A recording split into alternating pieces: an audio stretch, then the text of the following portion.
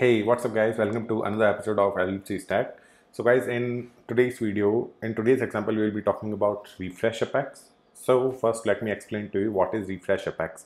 So guys, using refreshApex, you can just update wire function or wire parameters in a running function. Okay. So guys, using the refreshApex, it will just basically refresh the result and re-render the component or re-render that specific wire function again. So if you are from a background like where you will be using the VF page and Apex, so in Visual Force page, guys, you must have seen like we were using the re-render function. We were using the re-render part on buttons click. Let's say if you are updating a list, and if you are having it into a panel, or maybe let's say if you are having list into an output panel. So in output panel, guys, we can refresh that output panel using the re-render on that buttons click. So on that buttons click, we can re-render that output panel, so it will just refresh the result. So the same way, guys, in LWC also we can just refresh the wire function.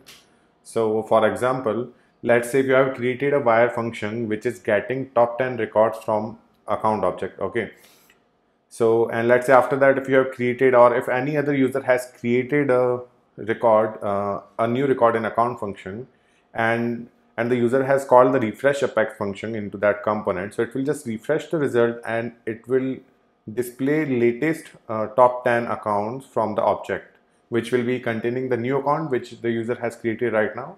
Okay, so let me give you an example of it, guys. So we will take an example from one of my previous demo. So guys, earlier you must have seen the episode in which I have created this delete account component, and using this component I'm just deleting the account. Okay, so as you can see in the HTML part, I'm just having account name and I'm having a delete button here, and on the click of this delete button, I'm just deleting that specific record from the object. And on the backend part, guys, so on the backend part, we are using this wired account result function to fetch the records from the database. So let's say if it's having latest 10 records from the database, or maybe if we are having a filtered record collection from the database, and if I delete one record from that list of collection, so it will not refresh the result until we reload the page. Okay, but using the refreshApex, guys, we can just refresh this specific wire function. We can just reload it. We will be basically re-render this specific wire function to display the latest result from the object itself. Okay, so to include the refreshApex, you must import it first. So as you can see in this example, I'm importing refreshApex here. Okay, and we'll be using it after the success action.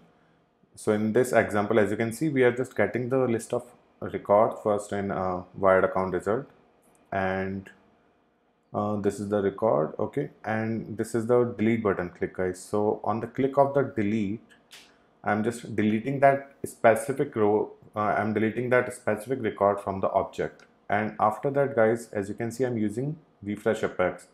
So guys, this is the way how you can use refreshApex. So you have to pass the wired function name in the refreshApex function, and it will just re-render that specific function's data. Okay, so using this refreshApex on line number 36, I'm just re-rendering this wired account result, and this wired account result is getting the recent record from the object.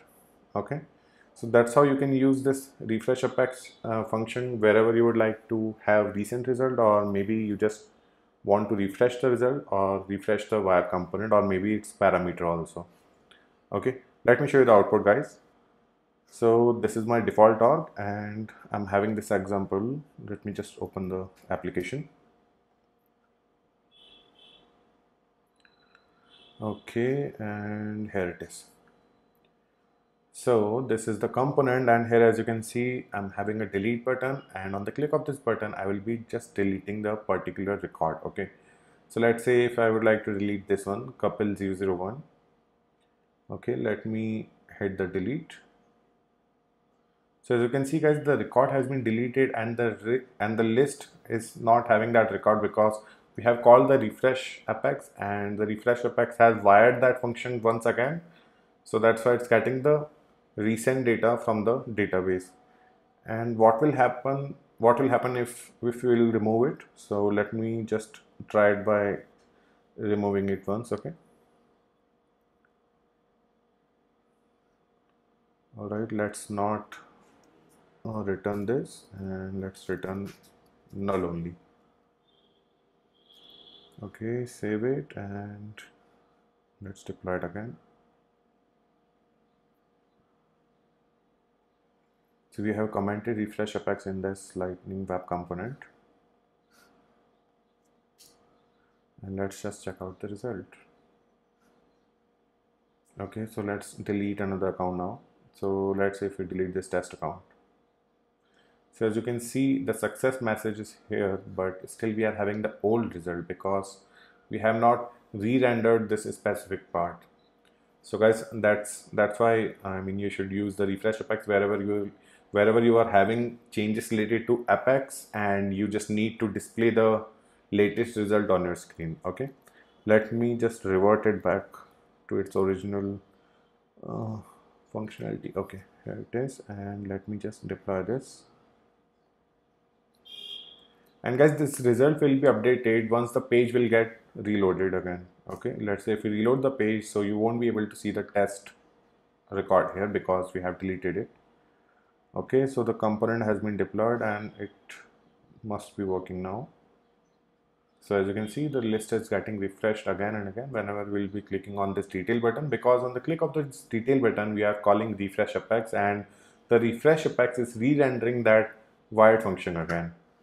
So guys, that's how you can use the refreshApex.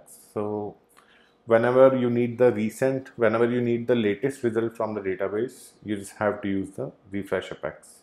Okay, so that's it for today guys, and also I will be having this example onto my blog, which is salesforceworld.com. so if you need the complete code, if you need the complete source code of this example, you can just directly go there and check it out. Okay, so I'll see you in the next one guys. Thanks for watching.